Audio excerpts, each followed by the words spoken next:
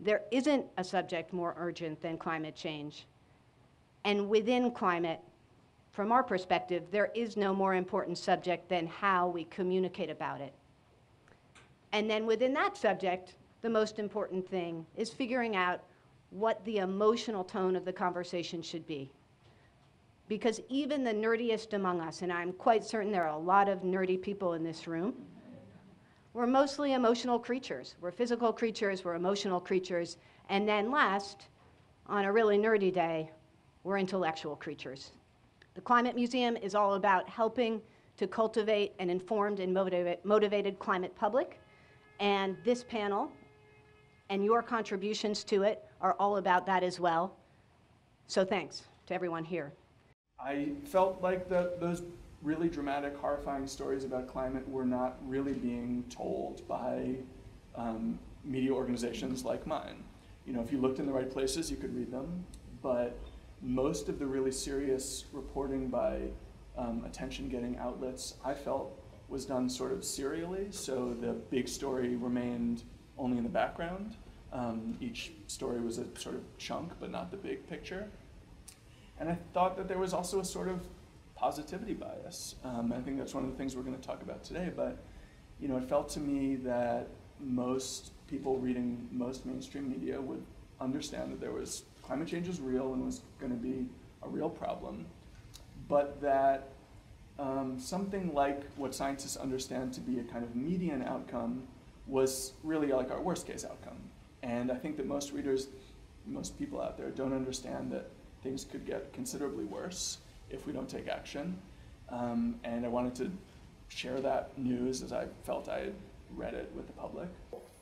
Let's address the first point first. Fear is actually a helpful emotion. When fear, it motivates, fear animates, but too much fear, fear in the absence of efficacy, feeling powerful, feeling human agency can actually be quite dysfunctional. People who don't feel they have agency and the ability to do anything about the fear, they tend to react to fearful information in ways that are very counterproductive.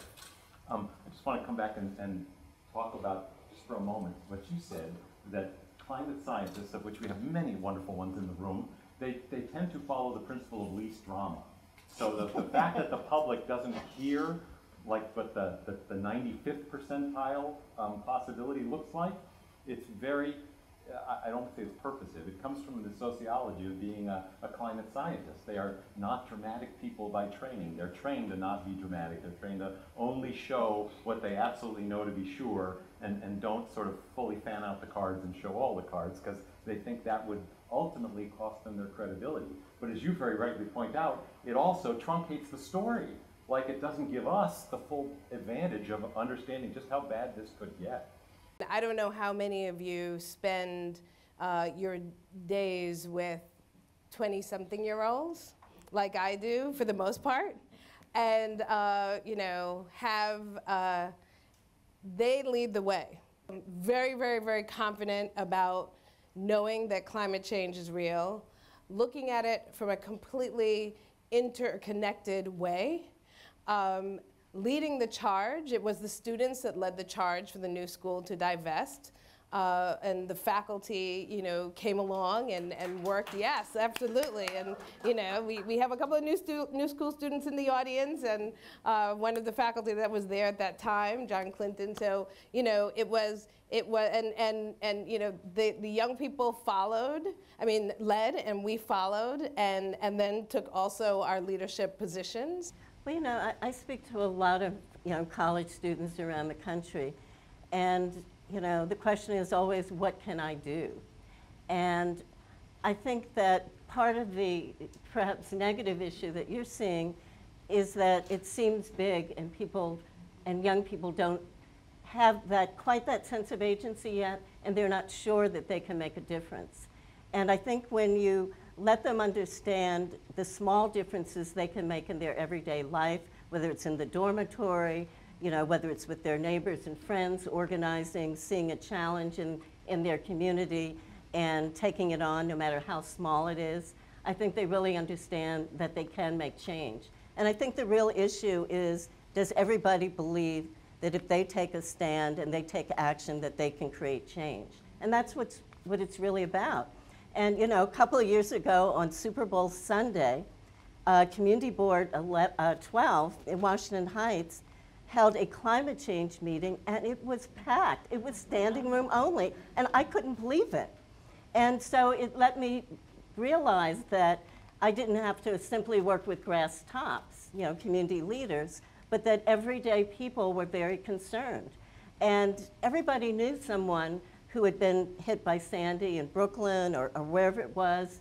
They understood the issue. They understood that, but for timing, it could have been their community. It seems to me that there's a way in which we're not actually fighting climate change. We're fighting the people who want to prevent us from changing our economy. So that's maybe where art comes in, that art can give us a mode of envisioning a new form of life, new identifications, new ways of desiring, so that we can actually generate political will using not just sort of like emotions, which we usually don't know what to do with as human beings, but new modes of imagining.